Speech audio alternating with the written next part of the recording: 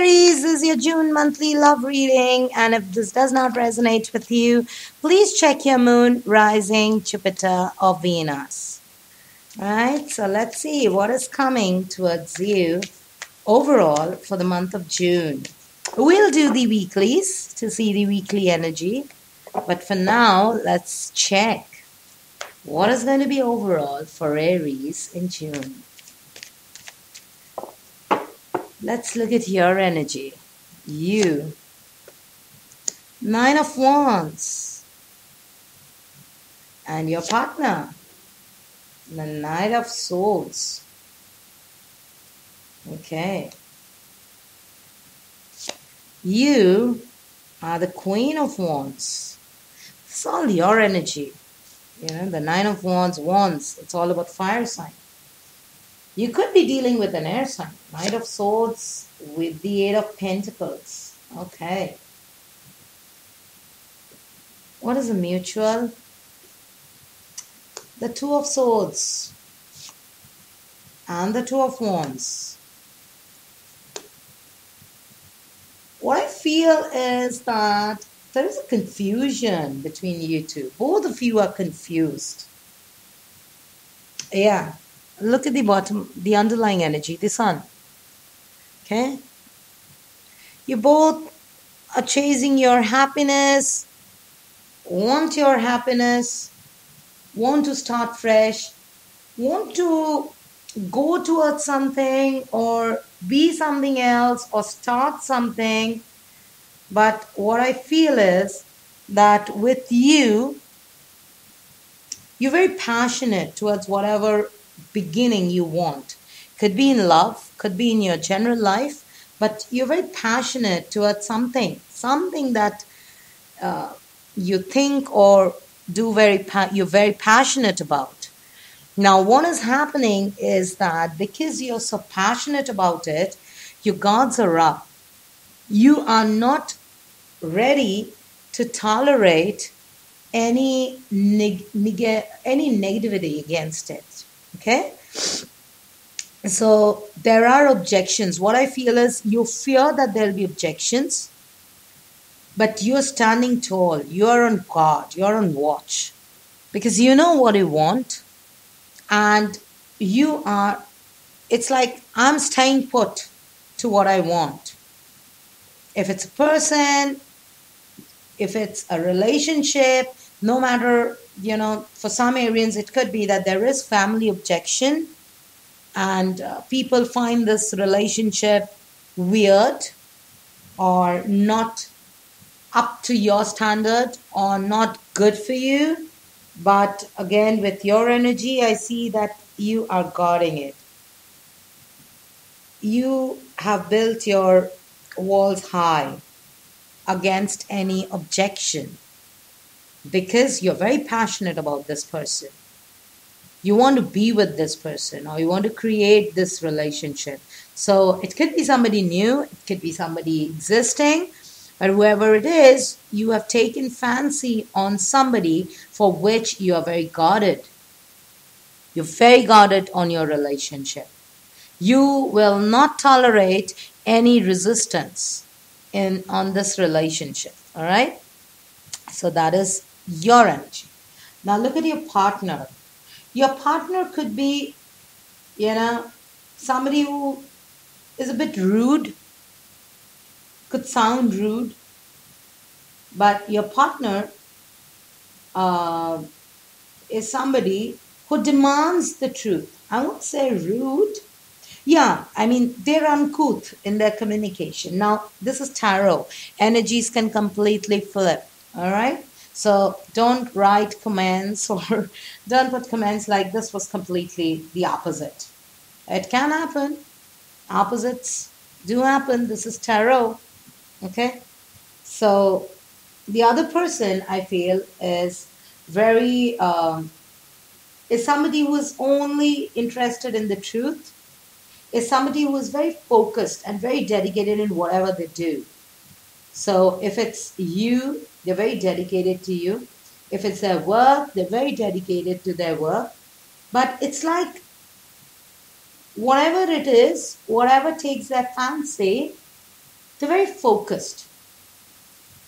So if it's you, they'll be always for you, with you, or doing things for you.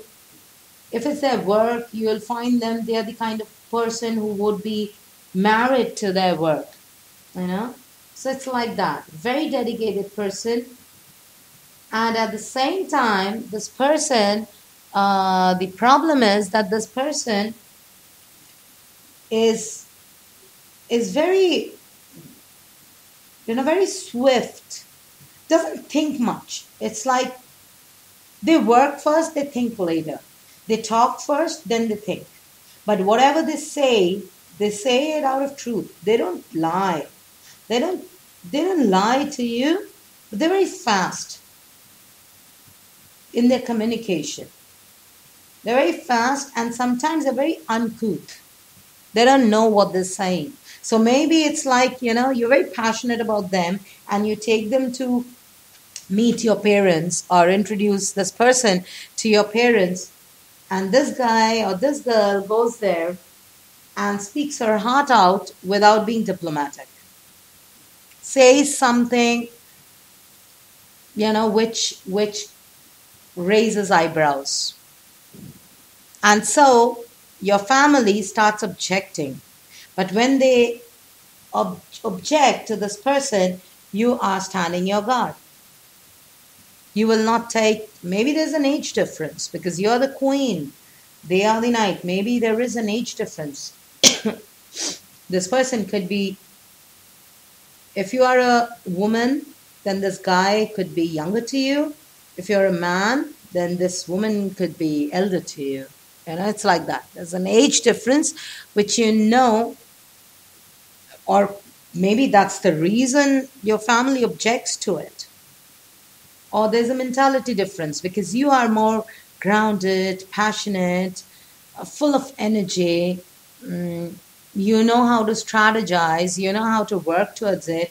And whereas this person is very focused, knows how to do the work, but is uncouth and very fast. They don't think much. Look at your mutual energy. Two of Swords with the Two of Wands. So you both want to take this relationship to a passionate space where you both are together. You both want to come towards each other, but at the same time, you both seem to be a bit tactless in this relationship. You don't know. You feel stuck at times. Hey, both of you feel stuck at times. You're like, I don't know. Maybe my family is right. Or maybe I'm right. Maybe I should watch this guy more or this girl more before I commit. Maybe I need to check the facts. And the next moment, so you are in your mind. Both of you. You're in your mind. So you are a kind of relationship where I see that you will be making up, breaking up, making up, breaking up. It's like today you're made up and you're having fun. And tomorrow again, you're in your mind. And you're again fighting. And when it comes to fights, this person, believe me, is the fighter cock. This person can fight. Oh, how this person loves to fight. So whenever there's a fight, it leaves you feeling more guarded. Your guards are high. But again, you're passionate. You want to build something with them. So again, you two go back to the Two of Wands. You're my destiny. I want to be with you. And you reconcile. You patch up. Again, this person is very focused on you. Okay? But only thing is, maybe they ask a lot of questions. They have this, habit of snooping. They ask you a lot of questions. They need to know the truth of everything. You went out with your friends. What were you talking about? So you'll give some answer and they won't be happy. They'll probe further. Now, what were you talking about me? What was discussed? What exactly did your friend say? What exactly did you say? So that sometimes, makes you think or feel, am I doing the right thing? Am I being with the right person? And the next moment, again, you feel, no, maybe this is my guy, this is my girl, you know. So it's a very confusing energy between you two. Very confusing. Let's see more. So this confusion, I feel, is going to stay the entire month with both of you. It's all about communication. It's all about the way you communicate with each other. Okay? So let's see more. What is it? What is it with Aries and their person? Aries and their person. Seven of Swords. Yes, you do fight. You do fight, Aries. Or maybe you're not getting as much as you're investing in the relationship. And with the other person, the Empress, could be dealing with an earth sign, because Eight of Pentacles, Empress, could be a Taurus, Virgo, Capricorn, or, as I said, could be somebody with air in their chart. Or it could be an earth sign with air in the chart, or air sign with earth in this chart. But definitely a lot of fire elements are here. The Wands, the Nine of Wands, the Two of Wands. So this is you, Aries, Leo, Sag. But this is again fire. I mean, you have air, you have pentacles. And the strangest part is I don't see any cups here. So emotions are less. Your emotions are more about passion and not emotion. You don't feel about this emotionally. You feel about this passionately. Or you think about this practically. Even with this person, it is more about they want to create something with you. You are somebody, or it could be Aries that your partner is pregnant. They're pregnant. But maybe they it could be for some Aries, maybe you found out that they're pregnant and you don't know what to do, whether to marry them or whether to just continue living with them. And your family objects to this relationship, saying this girl is not right for you. But so you are in your mind, you don't know what to do, okay? And you're fighting. I see you're fighting, or somewhere I feel you have to compromise in certain things. Maybe you're not getting the word, the complete return as you were expecting. Or sometimes you may feel, or you may be cheating with yourself, Aries. You could be fighting in yourself that, am I doing the right thing? That kind of feeling. Sometimes you feel, yes, you're doing the right thing, and the next time you feel, no, maybe not. So I see a lot of confusion. The other person is not confused towards you. They want to be with you, and they're very focused on you, but only thing is their communication. They're very blunt with their communication. What's your mutual? Seven of Pentacles. You both are very patient with each other. And the Hangman. Okay. All right, Aries, what I feel is you both need a bit of patience, and you need to change your lookout. You both need to change the way you perceive the world, the way you perceive this relationship, the way you perceive each other. I think that perception, that change in perception needs to happen. Because it's too much. As I said, there is confusion. Okay? You both seem to be very confused. This person is focused on you. They have no doubt about you. Don't think they doubt you. Or this could be you. One of you in the relationship, okay, let's keep it simple. One of you in the relationship is very focused, wants to be with the other person, but only thing is they are, when it comes to their communication, they're bad. They don't know what to say and when to say. They don't have that. And because of their communication, the other person Though the other person is also very passionate about the relationship and very guarded, is guarding this relationship against others. I see this person very guarded, and but I feel this person feeling a bit conflicted. Maybe this person is conflicted in their mind regarding this relationship. So one moment they're guarded against outsiders, and the next moment they're guarded against this person. But they know that this person is their fancy. So there is some far doubt, some they're guarded. Now this guarded thing could be against, and they're fighting. Okay, they're conflicted. They're guarded. Why? They're not against outsiders. Maybe there is too much of outside influence, which is kind of they are standing up for this person or this relationship. Okay, they're trying to stand up, but or it could be that at times the other person feels that if this is Aries, then the other person might fear that Aries is a bit guarded, doesn't open up, is conflicted, fights a lot. And when it comes to fighting, oh, you cannot win with this person. This person loves to fight. So it's like when you are guarded against each other, you fight a lot. And when you are guarding this relationship, you fight people outside, What I see in the mutual is you both, again, as I said, in and out energy, both want to be with each other but don't know how.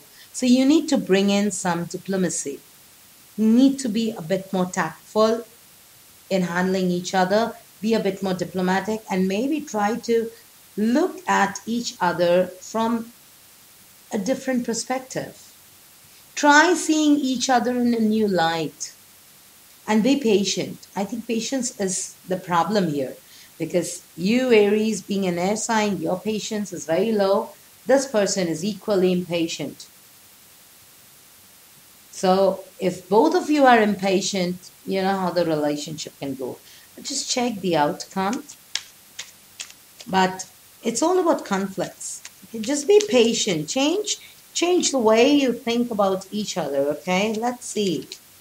What is the outcome? What is the possible outcome if you both change? If you both change the way you look at each other or think about each other, what is the possible outcome if you change the way you think about each other? Show me the possible outcome. All right, here you go.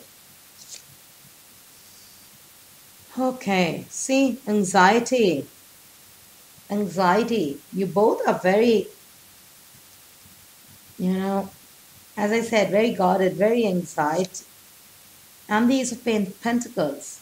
So, just be patient, okay? There is something good. There's a new offer. There's a new offer. Because if you continue with being this anxious, here comes it. Three of Swords. There's going to be a heartbreak. You're going to break each other's heart if you're not patient, okay? If you're patient, yeah, see? Three of Swords, Eight of Swords, Nine of Swords. So, as I said, Seven of Swords, but the Ace of Pentacles is here. The Ace of Pentacles is here. So, if you want this Ace of Pentacles, this might sound very little. This might sound very less, something very small to start with in the relationship. But I feel you both are very, very guarded. You both are suffering from this anxiety. Both of you are feeling kind of stuck. That is the reason the Two of Swords is also here. So maybe it's all to do with your mind. You both are very up in your mind against each other. And you both feel hurt by each other. Maybe you don't like the way this person communicates. Or maybe this person is married to their work. They're always talking about their work. They pay less attention to you. And when you ask them, they're very rude on your face. But somewhere you know they are for you. This is for Aries who are already in a relationship. Maybe your honeymoon period is over. Okay? And now this person is all about pentacles, all about work, and doesn't pay that, the passion is missing. Or it could be that there is a lot of objection to this relationship from external, and Aries, you're fighting for it, you're standing guard against it, but you're not getting that support that you should be getting from this person. So at times you feel anxious, you feel hurt, you feel stuck, and you don't know what to do. But what you actually want is the Two of Wands and the Ace of Pentacles. Some fresh, new beginning. Something that will, be good between you two. The other person also, I feel, wants to be with you or has started taking you for granted. It's like, where will this Aries go? She's mine, he's mine. But they want you, okay? But as I say, that this relationship has a lot of thoughts, a lot of mind games, a lot of thoughts, but I haven't seen a single cup till now. Not a single cup. So you both are not very emotional people. You both are not very emotional people. It could be that Aries, you're connecting with an air sign or an earth sign. I mean, it's all about pentacles and it's all about swords, mental energy. So Gemini, Libra, Aquarius, or Taurus, Virgo, Capricorn, is somebody you're connecting with, has that in their chats. And I feel you both are very conflicted about each other. So this month, what you should do, what should Aries do? To advise for my Aries and their partner. Maybe Aries, you can. Okay, here comes. Maybe Aries, you're too lazy. You're not seeing that walls are cracking. Walls are cracking. You're not seeing it. And yeah, you're daydreaming a lot. Okay, it's 9 and 6. It's again about thoughts. 9, 6. Okay. So if you're like this in this energy, then I feel it's going to only stop focusing on your sorrows. I think you're focusing too much on your sorrows. Show me more. Rightness. Look at this, Aries. 9. So you both need to transform. Okay. You need to transform, Aries. Why? Because look at this. This rightness, this laziness, card number 9. Okay. Now, this is 9 of Cups. This is like wish fulfillment, but your wishes get fulfilled with this person. You feel too lazy around this person. But you're not noticing that this person is sitting, having a good time, but the mirrors around this person is cracking. So it's time you pay attention and you have the 9 of Swords here. Okay, so there are too many 9s on your end, Aries. So it's time you change the way you think. And you daydream a lot. It's your fantasy, okay? You fantasize about this person and you fantasize about a good relationship.